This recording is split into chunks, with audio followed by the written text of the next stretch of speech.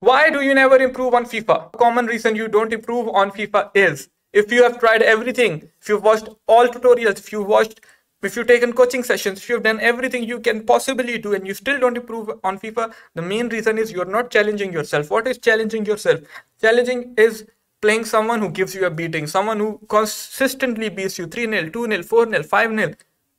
You must have a friend, or you might get beaten in rivals or foot champions by a guy, but you do not have the courage to send him a message to ask him for a game again, or just send him a GG, or you might end up sending him a toxic message, or you might open your Twitter account and then just type blah blah blah blah blah. EA sucks. This is such a stupid game, such stupid meta. If you are someone like that, and then maybe you should not be watching King Sunny videos. Why? Because I will tell you, I will be real with you. If you want to improve, guys, then you must go and challenge yourself, play players who are better than you, and then analyze those mistakes. If you're analyzing beating someone 3-0 and telling yourself that you are too good, you should credit yourself. If you play good, credit yourself, but at the same time put your ego aside, go challenge yourself, play players who are better than you. Until and unless I started playing players who are better than me in friendlies, stuff like that, I never actually improved. Even right now, if I have to improve, I play players who are better than me. Even if I get beaten, I go into those matches again and again. I look at them, I write down my mistakes, I work on these mistakes, and then I go into those games again.